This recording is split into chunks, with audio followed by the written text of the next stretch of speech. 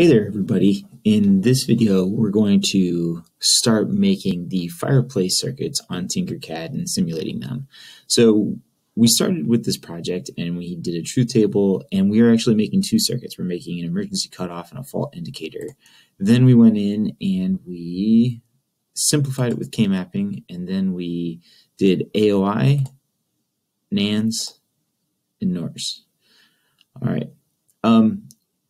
One of the things that we've talked about in class is the NORs, way too much, way too complicated.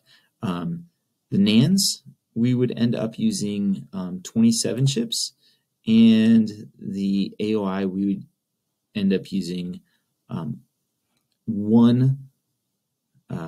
would use 6 chips versus 7 chips here, sorry. And so with that, I have students that are doing the AOIs, and I have students that are doing the NANDs. Either way you do it, you should come out to the same answer.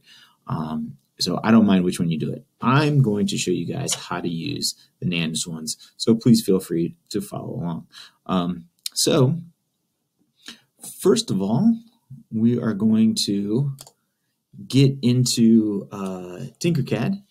And I'm going to, or I've already done this, but I'd like you to follow along and build this and test it out. So this is going to be multiple videos. We're going to break it apart by around 5 minutes video. So first thing you're going to need is 2 breadboards.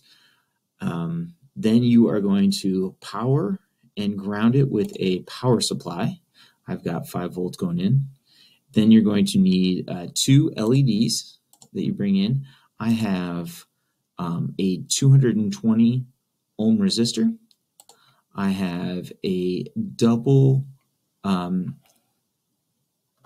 single pull, double throw switches, or single pull, single throw, sorry. And I've got 4 switches on there. At the bottom of those 4 switches, I've got 330 ohm, let's see, there it goes, click on it. 330 ohm resistors going to the bottom of each of one of those. Then I brought in a quad Nand gate, and you can find that by typing in like 7400, there it is, or you can type quad Nand, and if you want to do that. Now, if you want to do the AND gates, so if you want to do AOI and you just type in quad AND, you're going to find these. So here's what a AND gate looks like, here's what an OR gate looks like, and here's what an inverter gate looks like. The beautiful thing about TinkerCad is you can hover over and it will tell you what your inputs are and your outputs are. So that's super helpful because not all chips have the same exact order. So as you go here, pin 7 is a ground, and then I go to 8, and it's output, input, input, output, input, input, and then power. Whereas if I go here, it seems to be the same, but we've got an output, so ORs are similar. Now, inverters are totally different. So you can see input, output, input, output. So we've got every other. And then NAND gates are a little bit different. So we've got ground here, and we've got output here. Now, I do want to show you that it looks like it's right on top of there. There's not much space if I zoom in there. So just a heads up, these are 2 different gates. Here's a 3rd gate. So I have all NAND gates. Then I was able to fit 4 on the bottom. So that'll take care of mine. I have powered. There's my power. There's my power. I've powered each one of the chips. I've grounded each one of the chips.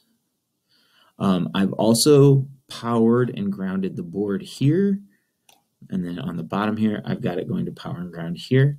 And one of the last things I like you to do as we set up is just make sure that your lights work and your power works. So I'm going to go to switch 1, and I'm going to click on that, and I'm going to go to switch 2, and I'm going to plug in to that LED. I'm going to start the simulation, and I've got my power is working here.